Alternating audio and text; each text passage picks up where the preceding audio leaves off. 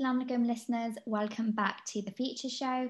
I'm Jawairiya and I'm joined in this half of the show with two very special guests who are going to give us a bit of an insight into getting into STEM sectors by taking an alternative route to university. We're first going to be joined by Angelina Aziz, who is currently working as a Software Engineer Apprentice for the Bank of New York in Canary Wharf. We're then going to be joined by Aziz, who is currently doing a degree apprenticeship with Dyson. Angelina, welcome to the show and thank you for joining us today. How are you doing?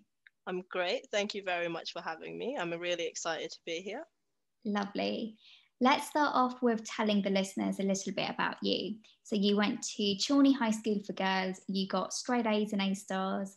You then proceeded on to Luton Sixth Form College, where you completed A-levels in physics, maths and computer science. So I guess the natural expected pathway for you was to go down that academic route and proceed on to university.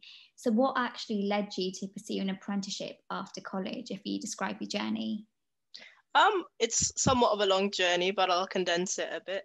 So yeah, I was always really academic and expected to go down the sort of university route.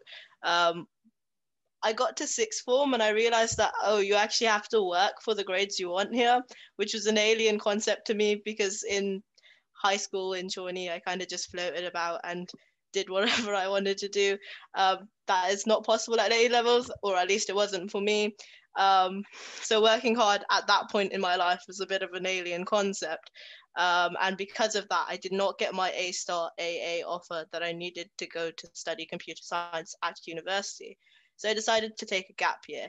And on that gap year, I was thinking of maybe reapplying or just trying to go straight into industry, but I wasn't too sure. And I had a look at a few apprenticeships thinking, that's like a back burner safe route just in case. But I ended up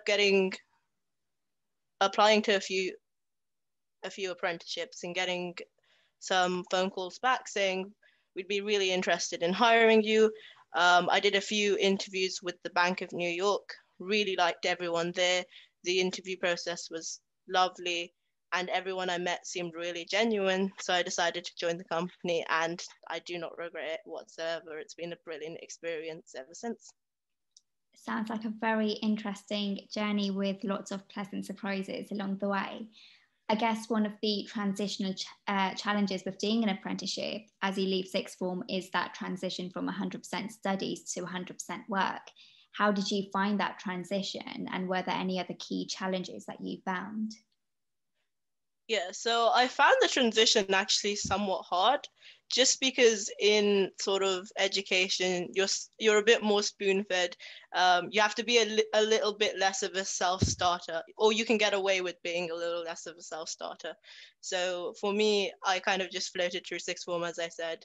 But as soon as I got to my gap year, I realized that I need to level with myself and that if I actually want to get to where all of my aspirations lie, I need to focus on myself a bit more and use my gap year productively. And thankfully, halfway through my gap year is when I began my apprenticeship. But throughout my gap year, I was sort of focusing on bettering myself, organizing myself, and kind of making up for some of the time that I felt I had lost at sixth form. So the gap year sounds like a really good learning opportunity and a way to kind of help ease that transition, I guess, from studies to work. Yeah, for me, it definitely was. And also, I just had the experience to talk to a lot more people than I would usually and sort of broaden my horizons, work full time for the first time ever. So I'd had a job ever since I was 16, but I'd never really worked full time. So it was my experience to work full time and experience the working world. I did a few jobs that where I had to work 48, 50 hours a week.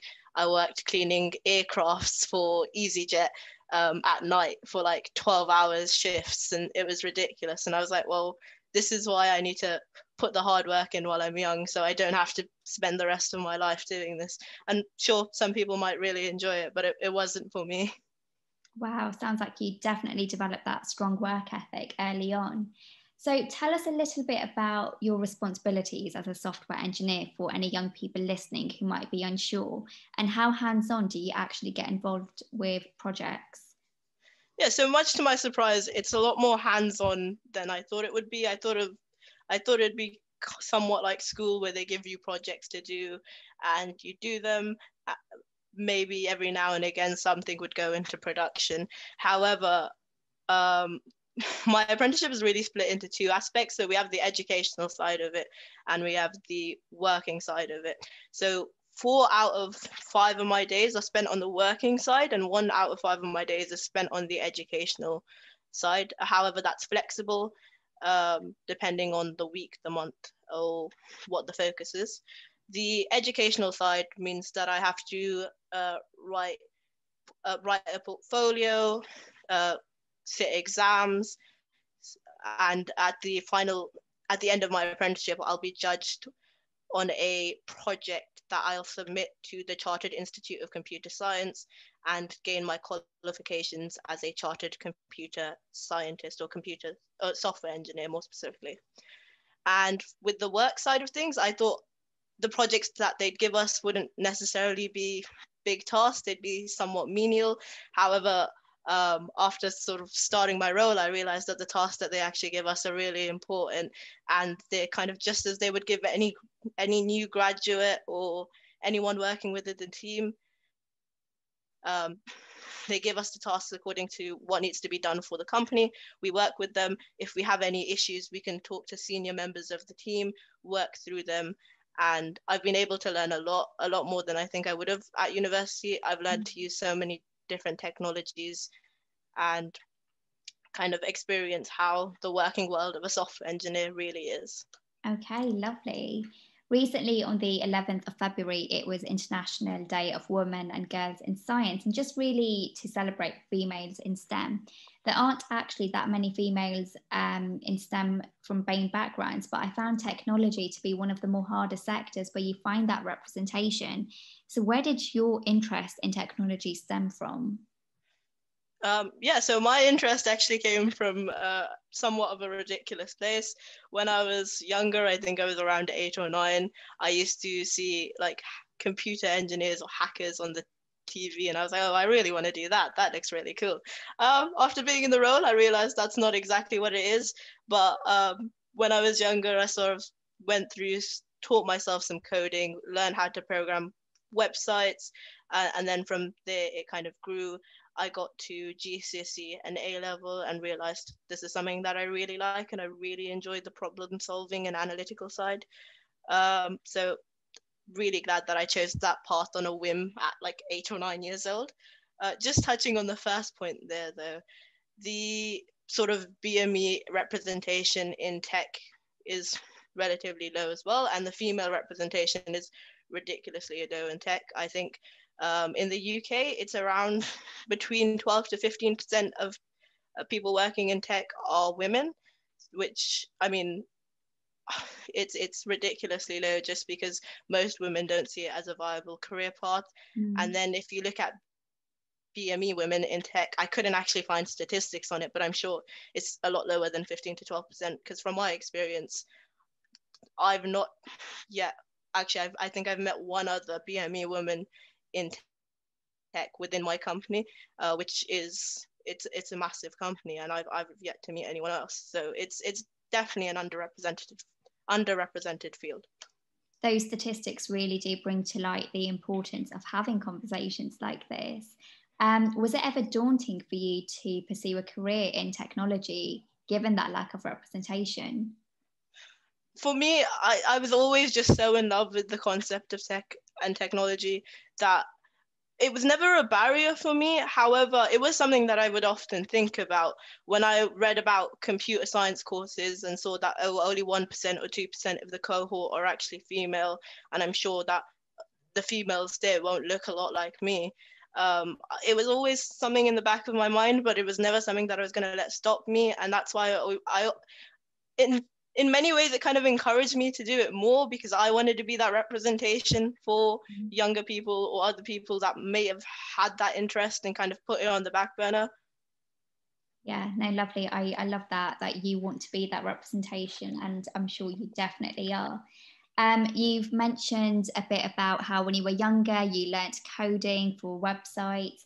I guess due to the practical nature of apprenticeships, it is important for a young person to find ways to upskill themselves. You've got an Instagram coding page to help people develop the coding skills. Can you briefly tell us a little bit about your page and how that would help someone with coding? Yeah, so that's a fairly new development.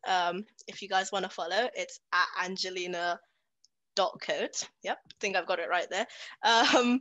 And the reason why I started it fairly recently, and I definitely need to upload more. But the reason why I started it was because I felt like COVID was a time where a lot of people were lost and they wanted to sort of learn new skills. I had a few people reach out to me saying, oh, I might be interested in programming. Where do you recommend I start? And I thought, well, this is something that I find fascinating, and I think I could really help people with my experience. And as I continue to learn and develop myself as a software engineer, I can kind of share that journey. So I decided to start an Instagram page to share that. And also on the representation factor, I feel like a lot of young people that are interested in maybe going into technology might not see someone that looks like me working as a software engineer. So I can be that representation for them. Lovely. It's definitely a page worth checking out for anyone who is interested in upskilling themselves through coding.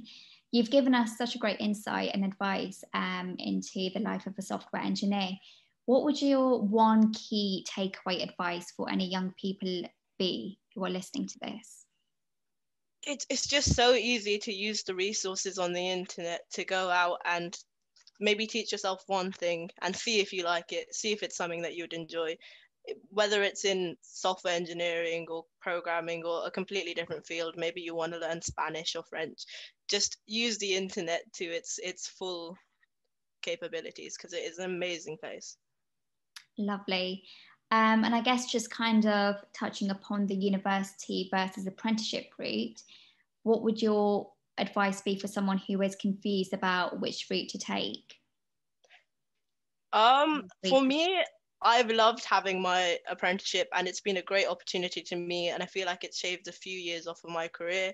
So if you're maybe unsure, I'd say evaluate all of the pros and cons. Maybe take a massive whiteboard, sit there, pros, cons, what is better suited to you and where you want to go, and decide on that. But I'd definitely say don't discount apprenticeships just because university is the norm.